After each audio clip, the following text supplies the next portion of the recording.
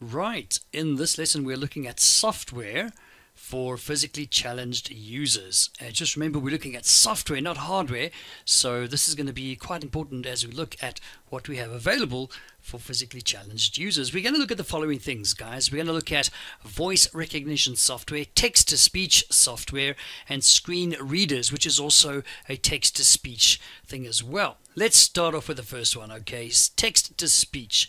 Basically, just to give a definition for text-to-speech, for a screen reader that is, a screen reader uses a text-to-speech or a TTS engine to translate on-screen information into speech, which can be heard through earphones or speakers. Now, this isn't just text-to-speech in terms of reading words. It's also things like moving your mouse over pictures, for example, and the software reads back to you whatever alternative text might be in that picture, or if it's really good software, it tries to describe what that picture is about. Okay, so it's actually pretty cool. Very, very advanced technology that we have. So text-to-speech kind of looks like this, all right, or screen readers and text-to-speech looks like this. It has a look at a couple of paragraphs on the screen, and what does it do? It then is able to analyze that and read it back to you simply by putting your mouse over it, and then it reads the text back to you. That's pretty cool. Okay. Right, have a look here. I'm actually going to show you guys a very cool thing now on text-to-speech and a reader that's built into Microsoft Edge. Check this.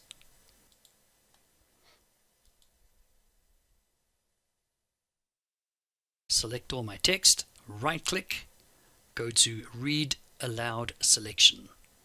Our story. Michael Curran and James Tay met as children on a music camp for the blind, where they realized they shared a strong interest in computers. Change the voice. Several years later, they decided to join forces to help improve the accessibility of computers for blind and vision-impaired people. People. For blind people to use a computer, they need a screen reader, which reads the text on the screen in a synthetic voice or with a braille display. How's that? I mean, isn't that amazing? Okay, so that's simply just selecting text on a screen and then having the computer read it back to you. That's built into Microsoft Edge. So cool, guys. Right, another cool tool that we use is voice recognition software, and a lot of you are probably used to this already. We use this all the time. Let's have a look at a basic definition. Voice recognition software is software used to convert spoken language into text by using speech recognition algorithms. It can also be used to control a computer operating system by giving voice commands. So you know what, if you wanted to try it out, if you have access to Microsoft Office 365, okay, or even if you go online to Word Online, it's even there. Have a look here, okay? If you go to the ribbon, go through all of those groups there, it's still in the Home tab, Dictate. Dictate, there it is there. Okay, you hit the dictation tool.